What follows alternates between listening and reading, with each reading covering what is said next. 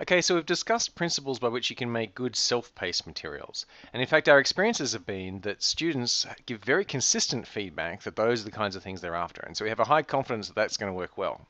When it comes to the in-class time, the time that we've deliberately freed up by moving all our content to self-paced form, then there's a much greater diversity of what students are looking for and what teachers might want to do. And so there's a big spread of kinds of good in-class activities that you can do. Now, what we're going to do now is we're going to discuss basic principles for what you should and shouldn't do there, some ideas, what you might want to try, and some traps to avoid.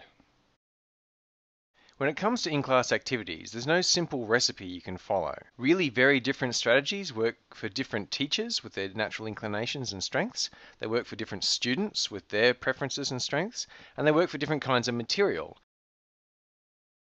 And different classes often have different goals. You might be trying to address some particular common misconception that students have. You might be trying to improve their understanding in general. You might be trying to give them some kind of skill. Or you might be trying to help the students apply their knowledge in a authentic, real-world kind of setting. And this diversity of needs and appetites has led to a similar diversity in good teaching styles. And there's a lot known about good teaching, and rather than try and cover all of that, let's look at some of the differences between teaching an in-class activity in a flipped classroom setting to teaching an in-class activity in a normal setting. So first and foremost, we've got rid of all the things that can be best done by students by themselves and put that into the self-paced learning. And so the key principle of all in-class activities is that they must be active. Now that's actually true of in-class activities where you're not using flipped classes as well. It's well understood that the more active your students are, the more they'll retain and the more they'll be able to do later on. And getting students more actively engaged is at the heart of the majority of successful teaching innovations. So look to minimize the amount of time that you speak to the entire group. And that means you can maximize the time you spend walking around the room talking to individuals. And listening, of course. One of the advantages of this approach is that you get more time to hear what students are thinking about, what their questions are, see what they're stuck on, that kind of thing.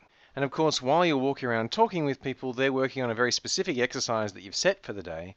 So you can get very specific information about what people are struggling with in a topic of your interest at the time. So it's very good as a teacher, you get a good connection to your student body.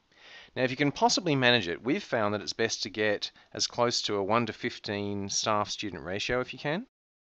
Although not all those staff necessarily need to be fully expert, they could be tutor level or someone in between the teacher and the student. But we found we needed something like that in order to have someone coming around and talking to people regularly enough. And I've spoken to other people that found that their ratio was more like 1 to 5 in a clinical kind of situation where they were really doing very high intensity work that needed lots of supervision.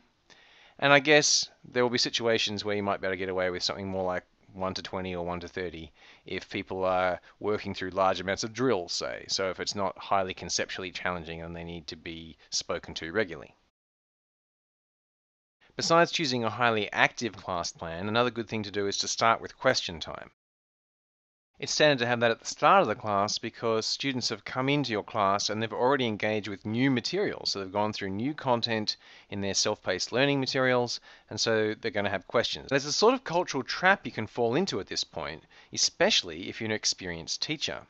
So what can happen is you've got a large number of students that have come in and they've dealt with new material and you haven't seen them do it. You might have perhaps produced those online materials or even written that textbook, but you still haven't seen them actually engage with it. So there's a strong tendency to go over that material again. In other words, there's a strong tendency to go out of this active student paradigm and into a kind of passive student paradigm where you recover all that material.